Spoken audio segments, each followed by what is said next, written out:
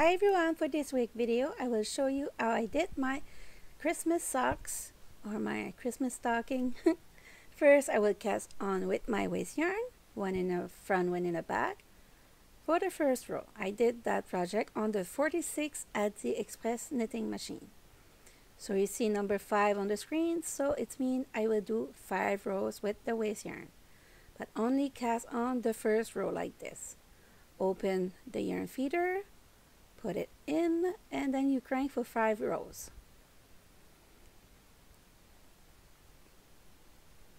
When you reach your 5 rows, you put that in the middle, bring your working yarn, the red, and you will do 25 rows with the red, 20 with the white, and 25 with the red, and 5 with waste yarn. So I repeat 5, 25, 20, 25, 5. Put that in your notebook. So I do the color change with the white, attach it together. We don't attach the waste yarn to the project yarn because we have to remove the waste yarn at the end. It's very important to use contrasting yarn for your waste yarn. So I continue to crank, and when the work is touching the table, it's time to roll it like this to prevent drop stitch or broken needle. So now it's time to the cast off. For the cast off, I open the yarn feeder, measure how much I need. I go to a screw to another one, and then I will crank the machine without the yarn in the yarn feeder, so it will release the stitch from the machine. I was supposed to use waste yarn. I just noticed that I've made a mistake, but it's okay. I will fix that later. I will show you how to fix it. I'm sure it's already happened to you too. Forgot to put the waste yarn. So I will remove one by one every stitches. I will put it a little bit faster to save some time. So that part is the body of the Christmas socks. So I will stretch it and put that away for now. Now I will go with the heel, cast on the first row without any waste yarn. The only place we have the waste yarn needed, it was with the first piece. All the rest you don't need it. So we will do 20 rows with the white for the heel.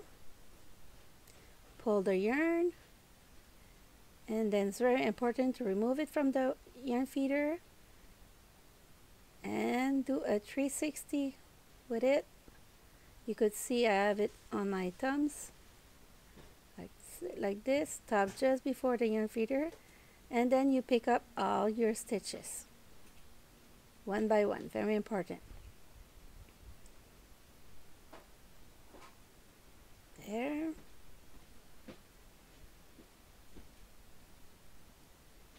If you miss one, you will end up with a drop stitch, and it's not fun in the middle of a project to have drop stitch.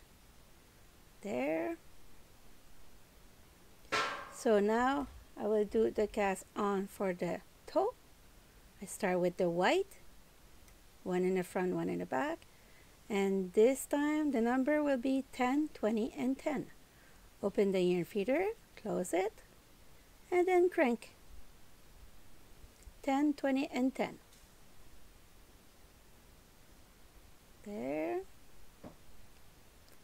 When you reach the number you need, you open it, cut the yarn, put it close, and attach it with a double knot. Put the counter to 0 if you want, and then you continue. Cut the yarn, put that in the middle. So the color change is done, and crank.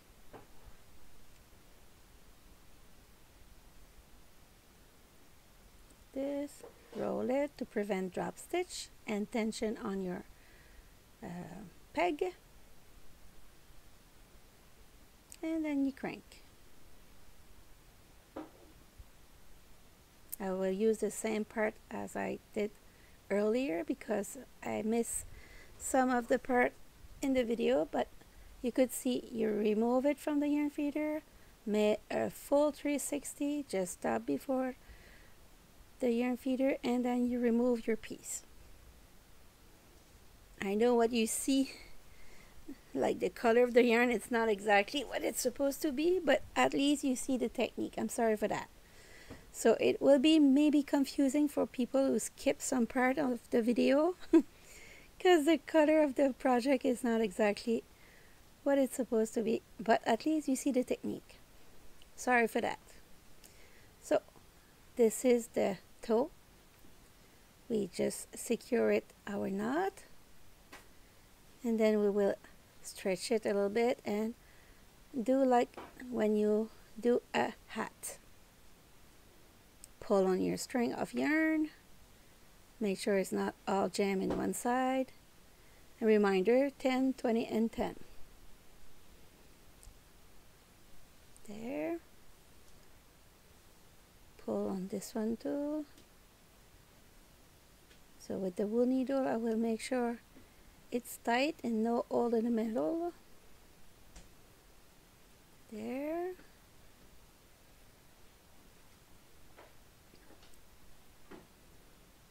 Like this. And then you do the same thing with the other part. I will attach those two tails together.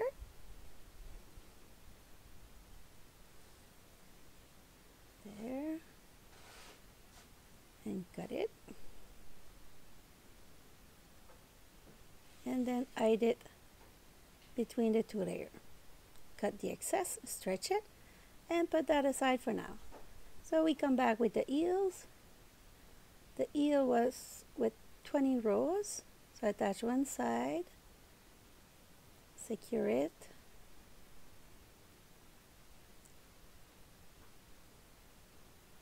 there. Keep myself a little loop to do the knot like this. There. We'll do the other side now.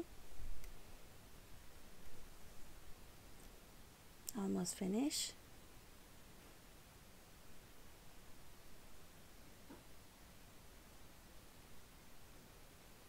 There.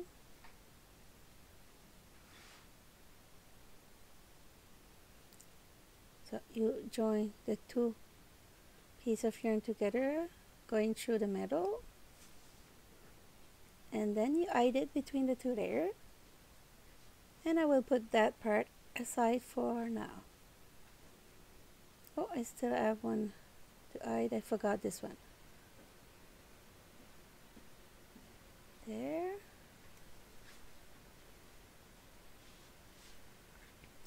Now it's the body of the Christmas socks. I secure my knot, cut the excess. I always keep like 3 centimeters there. So a reminder, 5, 25, 20, 25, and 5 for the body. As you could see, I have one waste yarn and I don't have in here, but I will fix that. It's very easy to fix that. You just take the same color that you use for your waste yarn, take your wool needle, and we will grab all the stitches like this. Why? Because it will be easier to pick up all the stitches when we will attach it together with our hook. If you're not comfortable with a hook, you could check in the video description. I will have a link. It's 5 ways to close a tube, and you will be able to do it with the wool needle. It's not the perfect way, but at least it will give you the opportunity to do some project until you get better with your hook. There, almost finished. Stretch it. It's very tight. It's important to have a loom hook to just release the tension on the stitch. Sometimes they get very easy with the wool needle to pick up after that. There. So now with the hook number 4.5, I will go and attach those two together. Put that a little bit closer. So I'll grab one stitch on one side, one stitch on the other side, one stitch on one side, pull in, and one on the other side. I will do that till I come back on my starting point. There.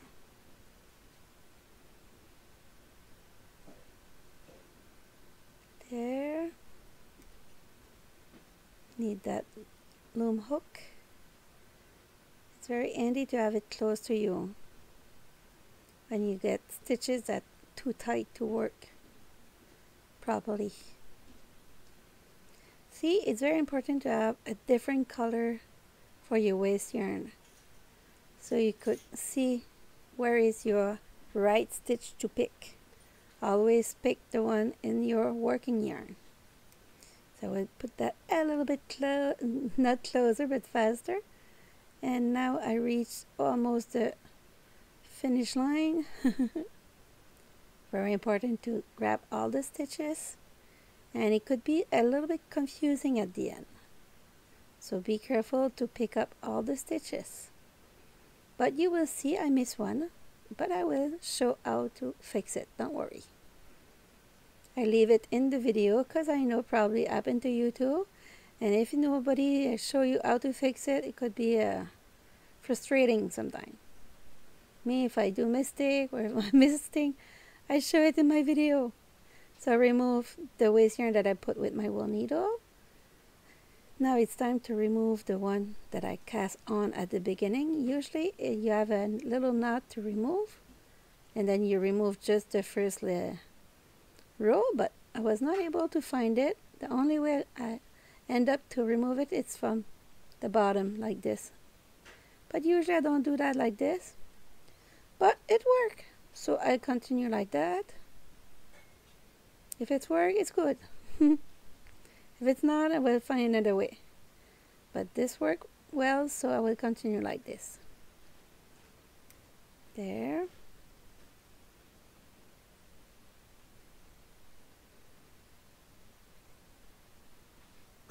Put that a little bit faster. And then just have to pull on it. And voila, all the yellow is gone. So now I told you I have a drop stitch, so I will go and fix the drop stitch. It's here on my finger. So I will bring my yarn with the wool needle closer, take the hook, grab the stitch. There, you don't see it, but I have two drop stitch. I grab one, and the second one was not on the video. Sorry. So I do a knot, and I will bring my tail back to the other tail to attach those two together. Like that. There, and I did between the two layers. So this part was the longest thing to do for this pattern. If you survive this part, you're okay. You could breathe now. There. So now I will cut my yarn. I will need 6 little pieces of red because I will use it as a stitch marker. I don't bother to find my classic one because I'm getting used to do that with yarn like this. So I save all my little piece of yarn and finish as a stitch marker. I just fold my project in half. It's to divide it. If you want to count it, you could, but me, I didn't do it. I just go like this. I did that. You see there are different lengths. I will hide it on the side so you will not see it. The visual will be just fine. I fold it. That was a little trick. And then same thing here, and voila, it's ready. So now I will attach those two together.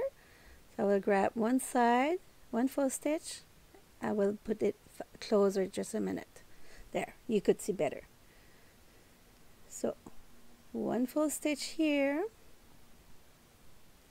Be careful, sometimes the yarn divide. and grab another one here. I don't go tight now because I'm scared to make a mistake, and sometimes it's hard to fix it if it's too tight. I usually just tie it at the end. I pull on the yarn. So I will continue like that, one on one side, one full stitch on the other side. Put that a little bit faster. Don't worry, I will reduce my speed when I get close to the red, not the red, the orange stitch marker.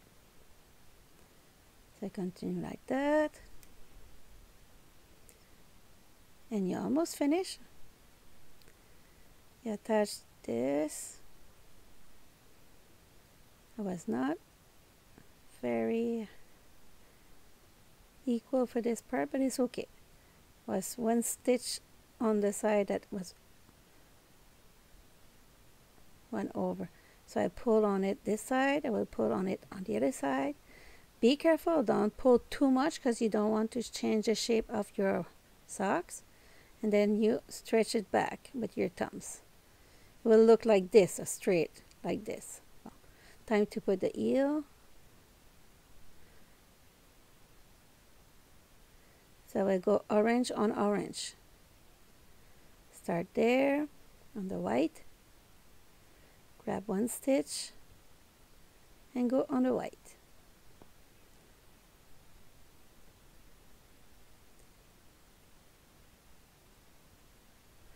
Like this.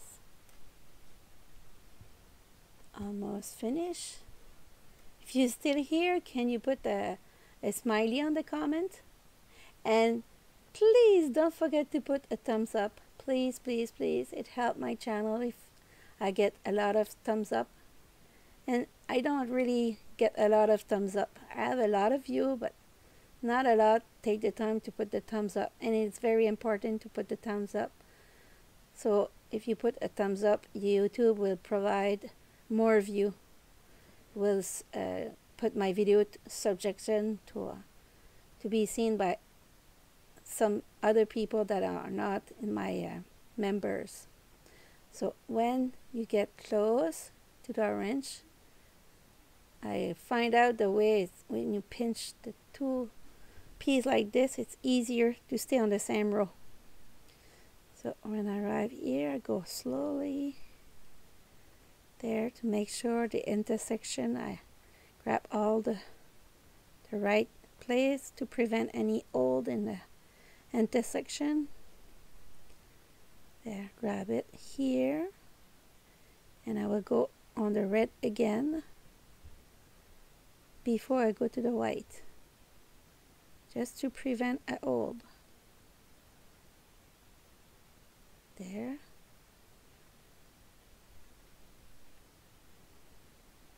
Continue.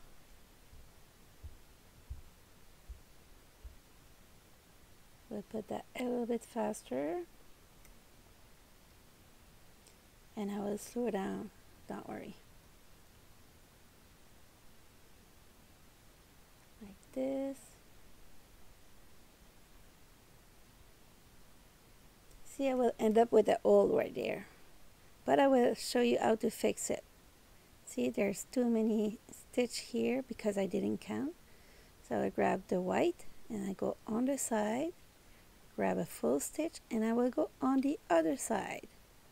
Grab a full stitch, pull a little bit, and voila, the hole is gone. So time to fix that, do the knot, almost finished. Hope you enjoyed this little video. Don't miss the next week video. I always provide one video a week. When I can't, it's because I'm sick. Sorry for that. There. Cut the excess. Do that on the other side. Put that a little bit faster.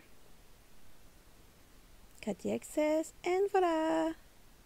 Hope you enjoyed my video. See you next week for a new video and never give up. Ciao, ciao.